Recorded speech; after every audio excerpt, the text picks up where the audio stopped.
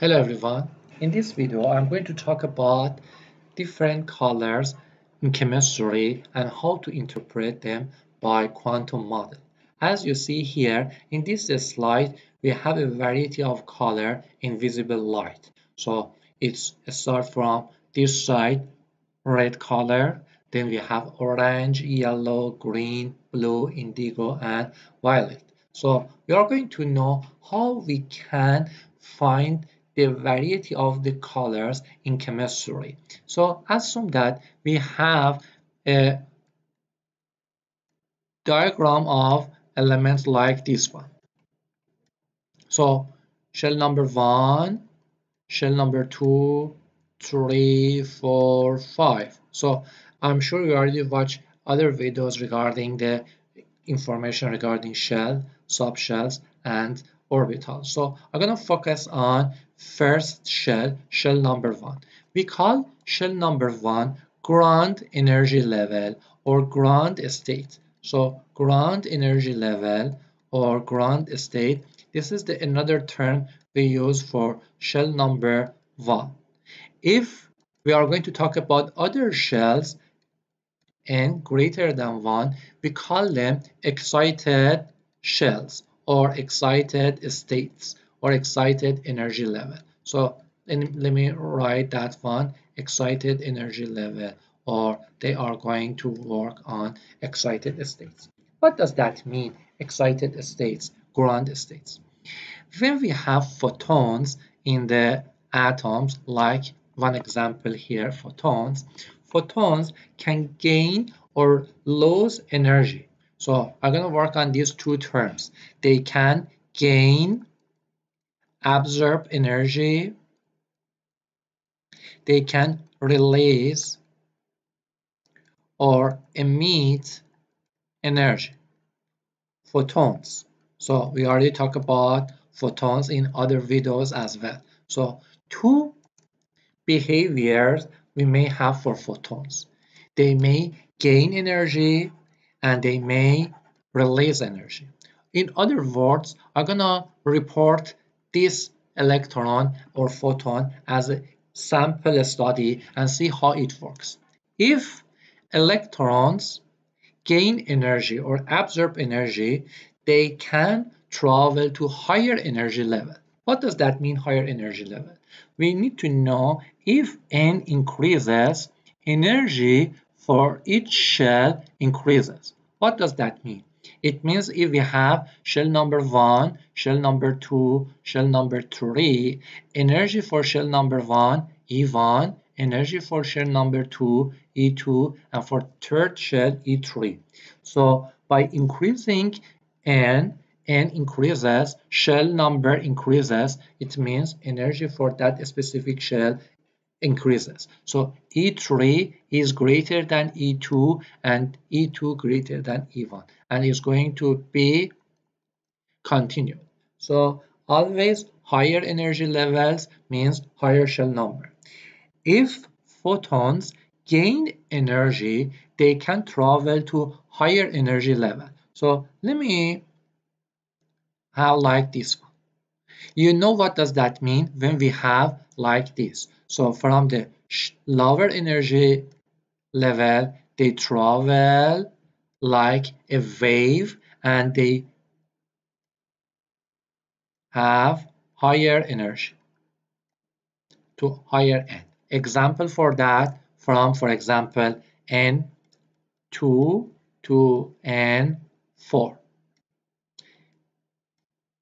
When it happens, when we do have gaining energy, absorbing energy by photons. So when photons gain or absorb energy, they move from lower energy level to higher energy level.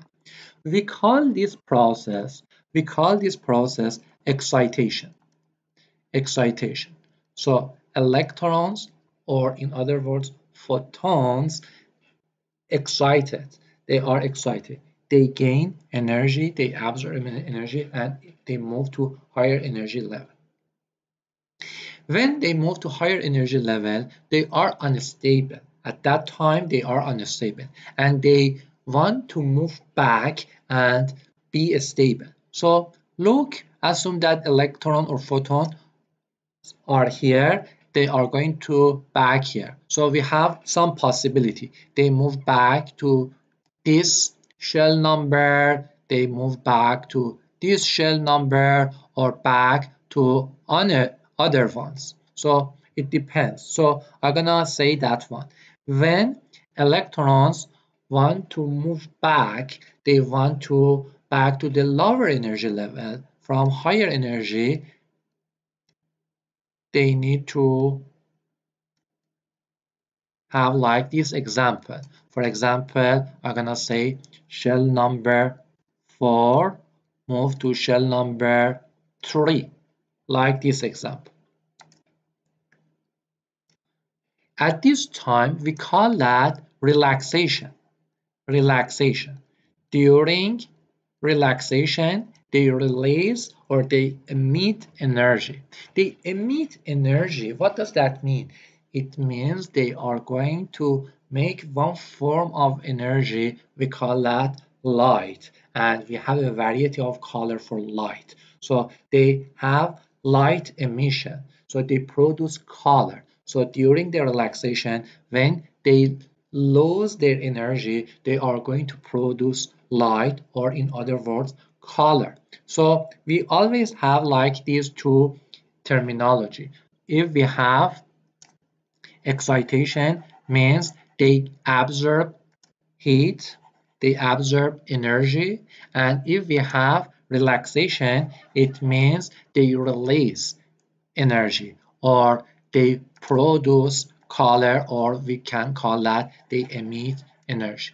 One thing I'm going to ask you to pay attention, when we say shell, we are going to talk about energy level. So energy level, assume that we have like this example. Let me erase this and gonna give you this example.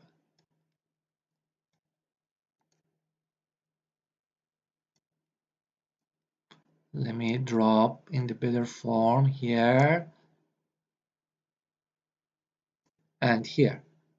Assume that we have two photons, A and B. A and B. A transfer from shell number 4 to shell number 2, and B transfer from shell number 4 to shell number 3. Please look here, we talk about shells or energy level. So whenever we are going to compare or we are going to study like this diagram, we need to talk about energy. So please remember that everything you are going to talk about in this diagram is energy, like energy level. That is why shell, we call them energy level. That is why I focused on this terminology in this video. So for A, electrons or photons are transferred from shell number 4 to shell number 2. This is a larger transition. Larger transition. Comparing by photon on the other example, B. This is the shorter transition. Shorter transition. What does that mean? It means for larger transition, A is going to release higher amount of energy. Is going to produce higher amount of is going to release higher amount of energy comparing by B.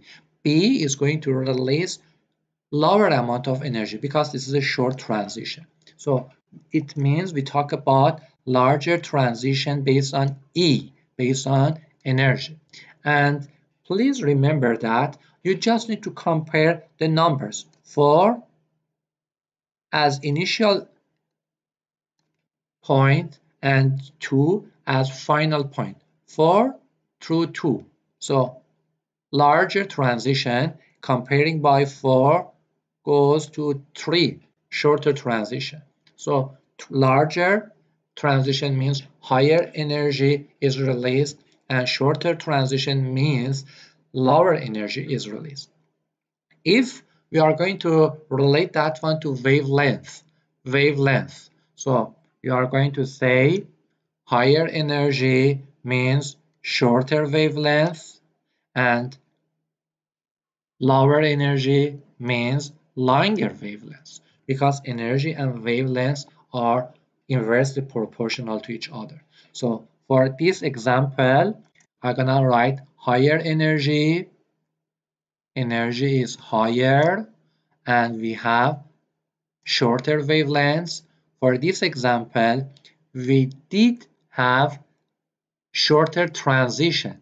Guys, please remember, only energy. You just need to interpret based on the energy. So you may say lower energy, or we are going to have longer wavelength.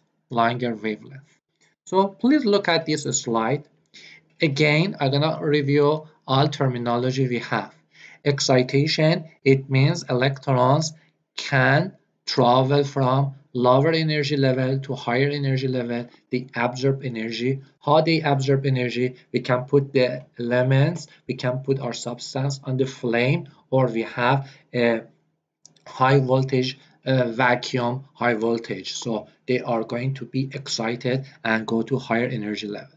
And when they move to higher energy level, they need to back to the lower energy level because they are unstable.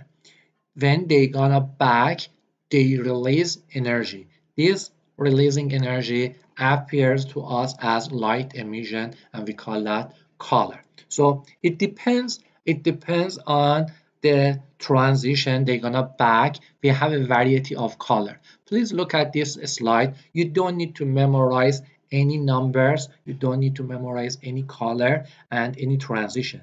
This is only you are going to learn visually. What does that mean? So they are going to back from high energy level to low energy level. Always we have light emission, so it means we are going to have color. It depends on the transition, longer transition like this or shorter transition like this.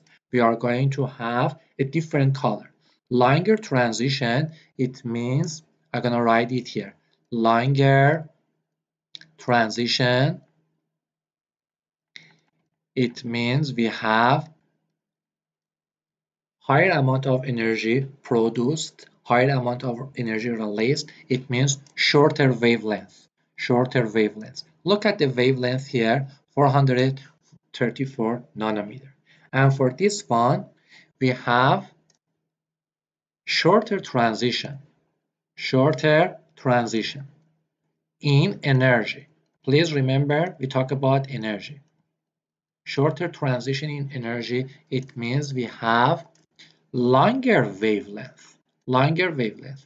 And if you look at this number 657 in this case. So longer wavelength, it means we probably have short transition. Longer transition, it means we are going to have a shorter wavelength. So just wanted to make sure you get that one. Please watch this video one more time to understand the meaning of color by quantum model. So this is the one method we are going to explain why do we have a variety of colors in different atoms in chemistry. Thank you for watching this video.